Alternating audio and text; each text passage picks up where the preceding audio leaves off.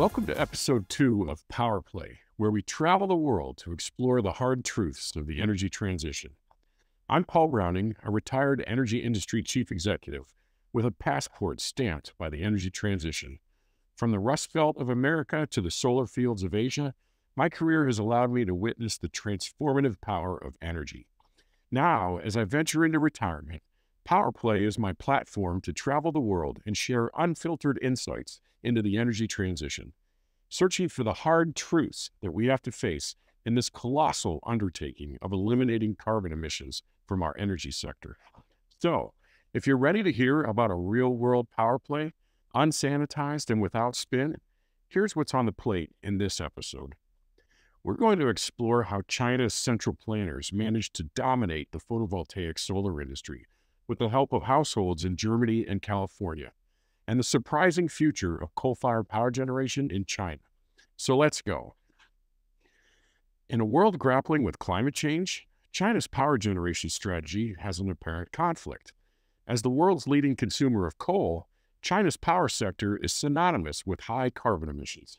Yet, in a remarkable pivot, it has recently become the global frontrunner in deploying renewable energy, especially wind and solar. It's important to understand the history of how this happened if we're going to understand China's plans for the future. China's transformation was catalyzed by two of the Western world's earliest adopters of renewable power, Germany and California. Political leaders in Germany and California decided to be early adopters of wind and solar when they were both still very expensive relative to fossil fuels. Here's a chart that shows what happened in the cases of Germany and China. I'm going to spend a minute on this because it's an important chart to understand. It compares the PV solar installation histories of Germany and China, and also shows how the cost of PV solar installations fell over time. So the horizontal axis is time, the left vertical axis is the share of global installs, and the right vertical axis is the system cost of a PV installation. As you can see from the data, Germany, shown by orange bars, had a very large percentage of the world's installations from 2001 to 2011. And China, shown by green bars, had a very low percentage of installs early on, and then had a very high percentage of installs from 2012 until the present day. And throughout both time periods, the PV system cost fell by more than a factor of 10. The takeaway is that Germany led global installations when they were expensive, and China led installations after they became inexpensive. I haven't shown California on this chart, but they began ramping up in 2006 when California passed the landmark AB 32 greenhouse gas reduction bill. So the story is Germany led, California came in next, and China followed. So why did the Germans decide to lead? Well, we have this statement in 2000 from Hermann Scheer of the German parliament when advocating for a ramp-up in renewable. We are responsible for this problem of climate change and should not shrug this responsibility by only thinking of ourselves. 14 years later, as the cost of German power was rising, German energy analyst Markus Steigenberger told the New York Times, "Indeed, the German people are paying significant money, but in Germany, we can afford this. We're a rich country. It's our gift to the world." And here's a statement in 2006 from Arnold Schwarzenegger when he signed California's Assembly Bill 32. "Some have challenged whether AB 32 is good for business. I say unquestionably it is good for business. Not only are large, well-established businesses, but small businesses that will harness their entrepreneurial spirit to help us achieve our climate goals." And in 2015, from California Governor Jerry Brown, "In California, we're not waiting for the future, we're building it. Renewable energy is not a burden, it's an opportunity to create a new economy based on clean energy, to improve our health, and to protect our beautiful planet."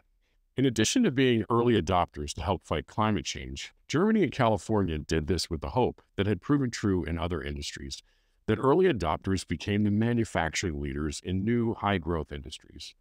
But neither California nor Germany required PV solar panels to come from their own manufacturers, and Chinese suppliers stepped in. But before I tell the next part of the story, I want to take a minute to share how decision-making happens in China's centrally planned economy. Every 5 years, the Chinese Communist Party leaders meet to develop a 5-year plan. That 5-year plan is meant to guide the country for the next 5 years. One of the ways it's implemented is through the country's state-owned enterprises.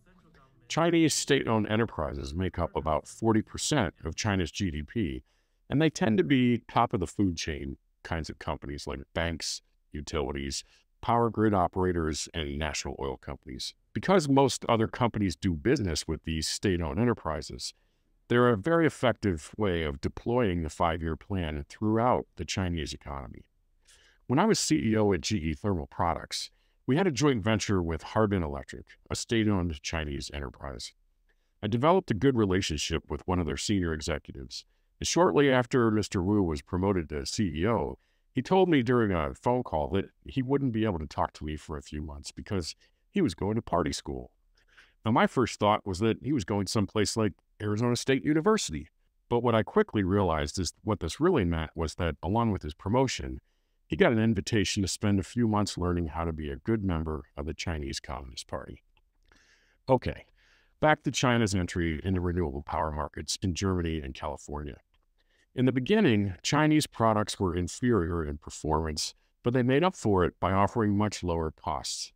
This allowed them to start scaling their manufacturing facilities, and that allowed Chinese providers of factory automation to scale their facilities, lower their costs, and improve their products. At the same time, Chinese companies and universities began to invest heavily in R&D. By scaling production, leveraging domestic advancements in factory automation, and using R&D to improve their products and further reduce costs, China rapidly decreased the cost and enhanced the performance of their PV solar products, outpacing Western competitors and essentially reshaping the global renewable energy landscape. This journey was meticulously charted through China's 5-year plans of 2011 and 2016. Then, when renewables started getting really cheap at producing electrical energy compared to fossil fuels, the 5-year plan of 2021 significantly boosted China's domestic renewable deployment, and for the first time set a target of reaching peak carbon emissions before 2030. In 2023, China's renewable energy installations were greater than those of the United States and the European Union combined. In fact, they were greater than the US, the EU, and the rest of the world combined. And its PV solar products cost about half as much as Western products and performed better. And China dominated the global supply chain for PV solar. By being early adopters of renewables when they are expensive, Californians now pay an average of 29 US cents a kilowatt hour for electricity, which is almost twice the US average for the other 49 states. Germans, who were even earlier adopters, pay even more, with their households paying 37 US cents a kilowatt hour. And in China, which waited until renewables got really cheap to start their massive deployment, the average price of household electricity is 7.6 cents per kilowatt hour. But now let's get back to coal. To grasp the interplay between coal and renewables in China, it's crucial to understand the distinction between power grid capacity and power grid energy. Energy is the total amount of electricity produced over a period of time, with no specification of exactly when it was produced. Capacity is the amount of power that can be produced at the instant it's needed to meet demand. So think of it this way. If you own a pizza company and calculate that you can make enough pizzas throughout the year to meet annual demand, that's energy. Capacity is if you can meet demand on Super Bowl Sunday. Both are important. In a power grid that doesn't yet have much energy storage, the expanding deployment of renewables is shifting coal's role from providing baseload energy to providing the capacity to meet peak demand. As a consequence, renewable energy resources are increasingly fulfilling the grid's energy needs, reducing the reliance on coal when the sun is up and the wind is blowing. And yes, China continues to build new coal-fired power plants to meet their ever-increasing need for more capacity. But because renewables are displacing more and more of coal's role as an energy provider, experts are now forecasting a peak in carbon emissions from China's power sector well before 2030 and a decline in emissions thereafter. And to put the differences in context between Chinese and Western PV manufacturers, at about the same time in 2023, the several U.S. manufacturers were announcing massive new 3-gigawatt PV solar factories.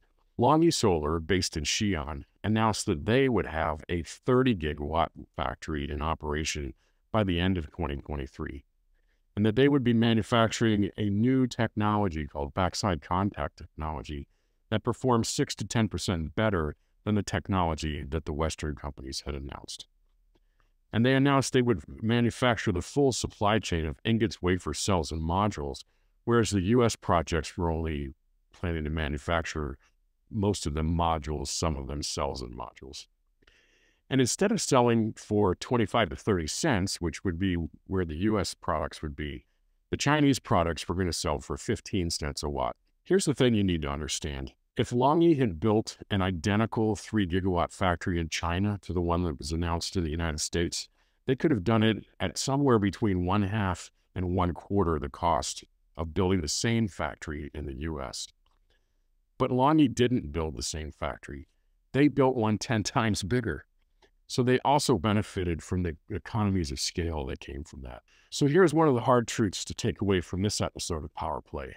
The West has lost the supply chain for PV solar to a well-executed game plan of Chinese central planners. 2 months after Longi announced their 30-gigawatt fully integrated factory in China, German project developer Solar Express made a trip to Xi'an, China, to sign a 3-year PV module supply agreement with Longi. And Invenergy, a U.S. project developer, signed a joint venture agreement with Longi to build a 5-gigawatt factory in Pataskala, Ohio, that will buy Longi's Chinese-manufactured PV solar cells and do final assembly of them in the new factory in Ohio. China's central planners have a proven recipe for success for energy transition industries identified for growth in the 5-year plan. They pair Chinese labor with world-class automation to ensure that no one can beat their labor cost. They combine that with fast-paced, product-focused R&D that makes their products perform as well and eventually better than Western competitors. They combine that with policy and regulation that's designed to allow companies to build factories faster and at a fraction of the cost of the West. They give these companies power costs that are some of the lowest in the world, and they use state-owned enterprises to ensure a large enough domestic market to launch their new products. Any clear-eyed Western company or Western policymaker has to understand that this is the competitive landscape of the future in the energy transition. Another hard truth is that this is actually a pretty good example of how the West and China can work together to accomplish something important for the rest of the energy transition in the world. Even if it didn't happen exactly as planned by the West, the world really does owe a debt of gratitude to Germans and Californians for committing their citizens and their wealthy economies to decades of higher power costs to create the early demand that was necessary for China to scale up their renewable factories. And we should also be congratulating China for capturing that demand, learning how to produce renewable energy for less than the cost of fossil fuel energy for the first time in human history, and then using that new capability to start down the road to affordably decarbonizing their own massive power grid. Think about this. Together, the East and the West have accomplished the first requirement of the energy transition, making zero-carbon electricity cheaper than fossil fuel electricity, and paving the way for economies around the world to begin to affordably decarbonize their power sectors. And this episode's final hard truth is that while wind and solar can now produce electrical energy for less than the cost of fossil fuels, they haven't done anything to address the role that fossil fuels play in meeting the power grid's capacity requirements. And that's a topic we'll explore in the next episode.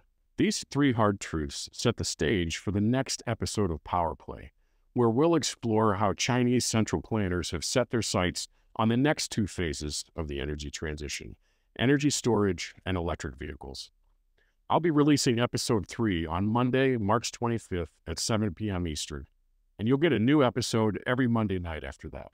Well, that's a wrap on the second episode of Power Play.